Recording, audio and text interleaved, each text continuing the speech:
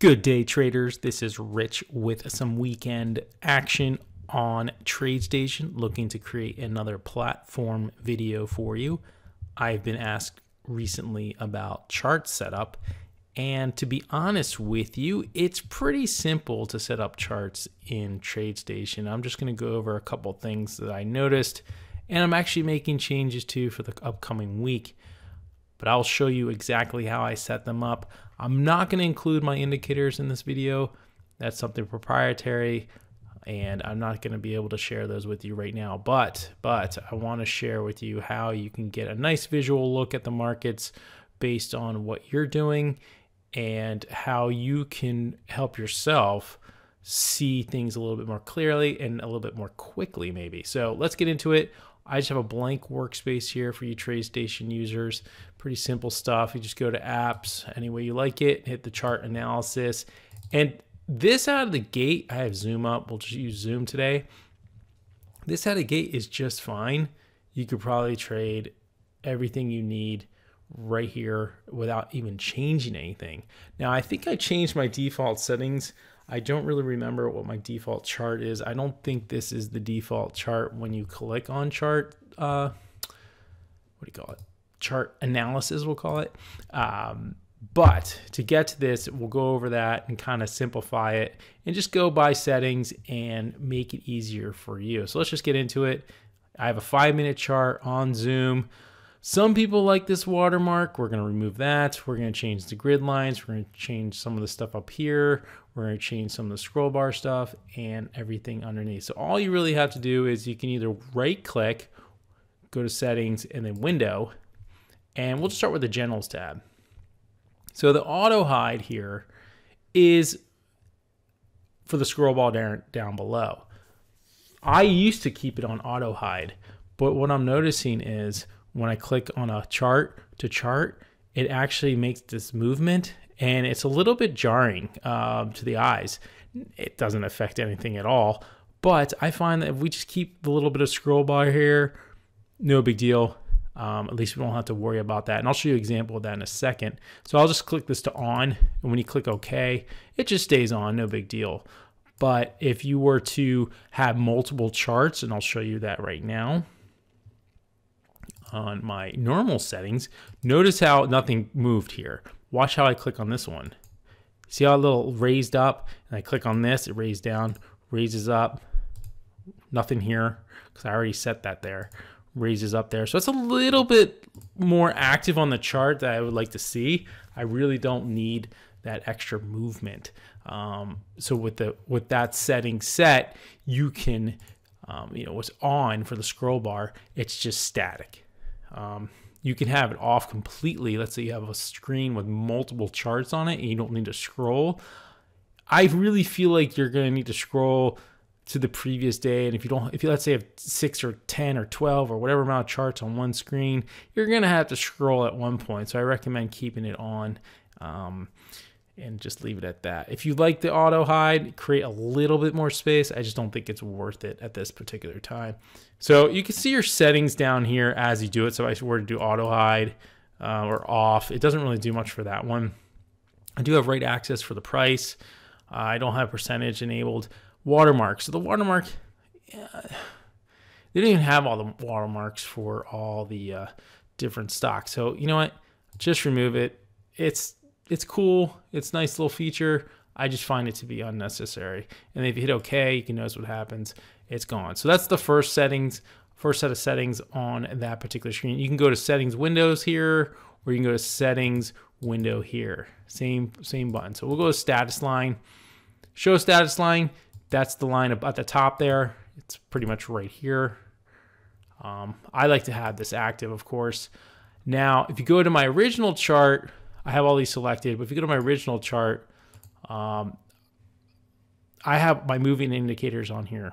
Okay, I removed it up here. I did some testing on here, and I cleaned it up. So I have so much information on here, but do I really need all that information? Nope, I do not. Less is more in trading. You know that. So we'll go to status line, and we'll have the symbol, of course. The exchange, is that necessary? What I noticed going back to the original one is you get the exchange right here. right? Do you really need the exchange in this status line? Again, nope. So we'll go back to window. You go to remove exchange here, just hit remove. Last price, sure. Net change, of course. Net percentage change, I find that to be very helpful. Do we need the bid and ask? Like everything else we talked about in the past, time and sales and market depth, you have all the information right in front of you. You don't need it there. So bid and ask, we're removing. Open, high, and low. I find high to be a more important number, so I put high first, open, and then low. Volume total is important as well, because you can see the volume here on Zoom. And the last thing is studies and strategies. That's what I showed you in that previous screen. You won't see it here, but I'll show you back on the other window. I'll remove that one completely and then say okay. So it cleans this up a lot right there.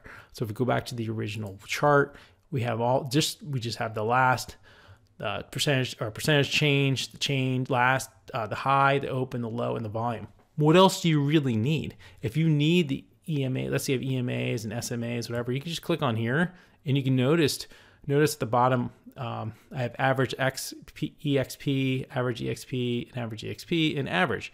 Those are the 4 indicators based on color, and you could just get your numbers just like that. You don't need anything up here to tell you what's going on. So right away, you're super clean and you're reducing the amount of data coming in. There's also that, and less processing, minimal of course, but it's anything counts. Everything counts. Speed is key, and this might help me as well as you increase your speed. So I'm doing this now because I was going through all the things I can do to increase my performance, and I'm noticing, do I really need this stuff? And I set this up a long time ago, so I'm coming back to it. And I'll probably come back to it again in a few months and kind of maybe reduce to something else, or change something that I don't like, or change something I don't need. So let's get back into it. Go to settings window. We're still on status line. We got rid of the things we needed. Let's go to font. I usually keep the status line at bold 8, and the axis label is bold 8. No big deal. Color. So color, I keep everything the same. I didn't really change anything, but what I'm going to do going forward is the session breaks. The session breaks are the breaks between days. I had problems with the grids, and I decided let's change the session breaks to a different color other than the natural colors that it comes with. So I chose this like pink, violet, red, or something like that.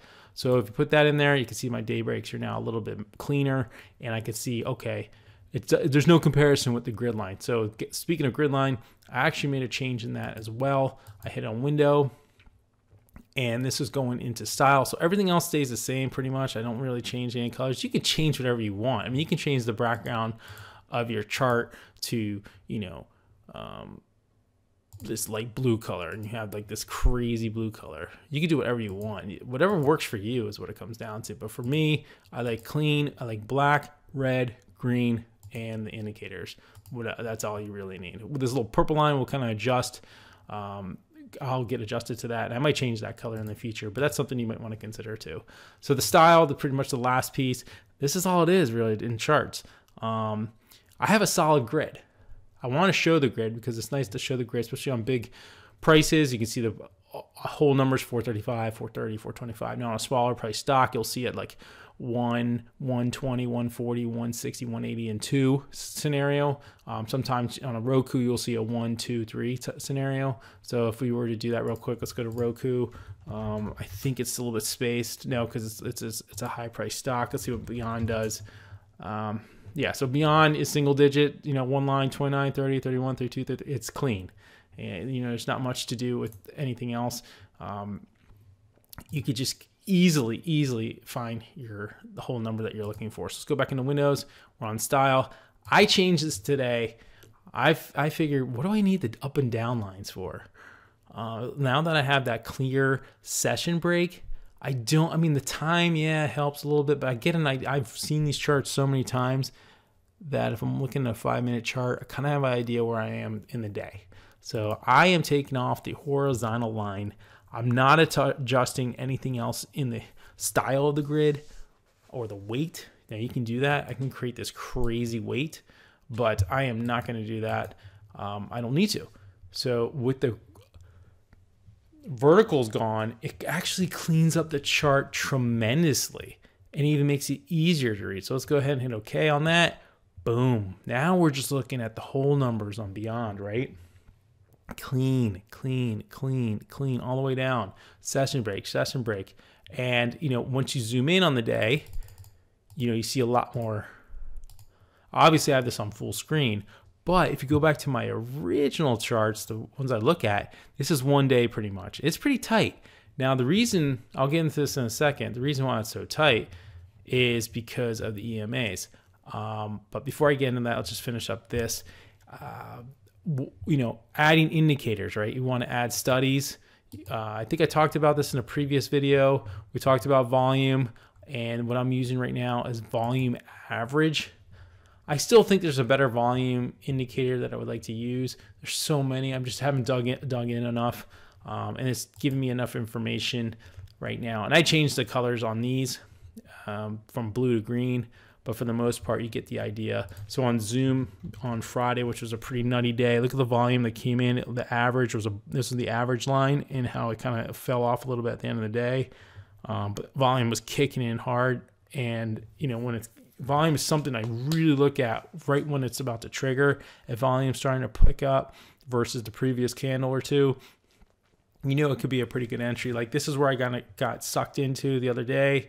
I saw this big volume, and then I saw another candle of volume, but it failed on me and just dropped off in the next couple candles. So that was a little bit frustrating, but we won't need to get into that right now. So this average is a nice little indicator I use. You can put it on top of it, overlay it, and do whatever you want with it. So let's go ahead and go back into studies here, and remove that. So again, to clarify, remove some of the stuff you don't need. You don't need the watermark that says zoom right here. Now, if you want to take a nice still shot or something, you can do that. But now, if let's say you want to do some drawings, let's say you want to create a, create your own vertical line or horizontal line. Let's say you want to price in at like 432.60. You could put one there. It stands out. Then you can put some weighted average or weighted style on this to really make it stand. What I like to do is then edit and then set an alert one time, hit OK, and then you have an alert set on your chart. You can either do that, and then you can click on it and delete, boom, gone. I'm really excited about this actually, because I don't know why I had vertical lines this whole time. I really don't know why I had vertical lines. I understand I can look at the clock down below or the times below to really get an idea where I'm at. Now, if I had the lines, I believe, let's go ahead and put them back in real quick. It's at the half hour on this particular case. Now, if I shrink a little bit, yeah, it's at the half hour. So it does help with the half hour lines, but sometimes the wicks here, okay, get stuck in the horizontal line or the vertical line, excuse me. The vertical line, you'll have to look a little bit closer. When you take that off, we take the vertical lines off and just have the horizontal, it really shows the wicks in more detail. So these wicks really stand out a little bit more. So you're like, ooh, wick here, failure, wick here. This is a good reversal spot. Something to consider in the future for trading, by the way. So if we go back to my indicators, so if I make this big, this is Boeing, so we'll put zoom on here because we're looking at zoom before.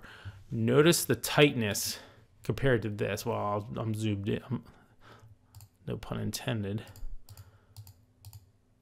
But I'm zoomed in on that one. But notice the nice movement here.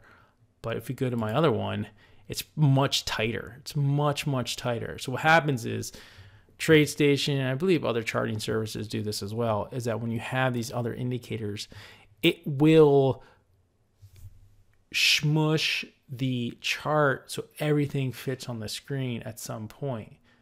And it tightens up. That's why you're looking at my chart sometimes, you're like, wow, how does he know what's going on? Well, because these, like this 200, if it's really far away, it makes things a lot tighter and can be a little bit frustrating for sure. So if I were to copy this window, right, I'm going to just do a sample because I don't really want to lose anything at this particular time. and then paste it. So we'll go back to normal on that one. And then we'll open this one up big. And then if I remove the 200, and then I remove this one, and I remove this one, and I remove this one, didn't actually change anything. That's interesting. I wonder why I did it this time. I'm not gonna, well, I'll just say this. I've noticed in the past, if price is really squinched up, well, maybe it's because it was too big. Maybe it was big enough. So let me see this again. We'll try this one more time so I don't waste your time. If I remove this, see, it moved. This, okay, the rest didn't do anything. But when it's a little bit smaller, because I have a screen just full of charts about this size, and when you have a 200 that's really far away, it can really affect the visual perspective of the chart. So keep that in mind when you're going forward, and I think that will give you some help when you're looking to it in the future. So this pretty much covers how I set them up. I think the biggest thing, which is the simplest thing, is by removing the vertical lines. It really clears it up. Obviously, getting rid of the watermark can help. Getting rid of some of the indicator pieces up here has helped a little bit to clean it up, because all you really need is the last price. I'm looking at the level 2 here, right? So I can see the price already. It's nice. This is more about when I'm looking at my other screen and I have 6 to 8 charts on it, and I can look at these few numbers, and this really can help. So keep that in mind. So this pretty much covers the look of charts that I use.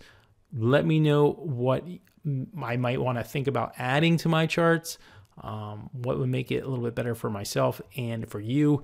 I appreciate you taking the time to watch this video. Make sure you subscribe to the channel, like the video, share the video, and comment on the video. You guys have a great one.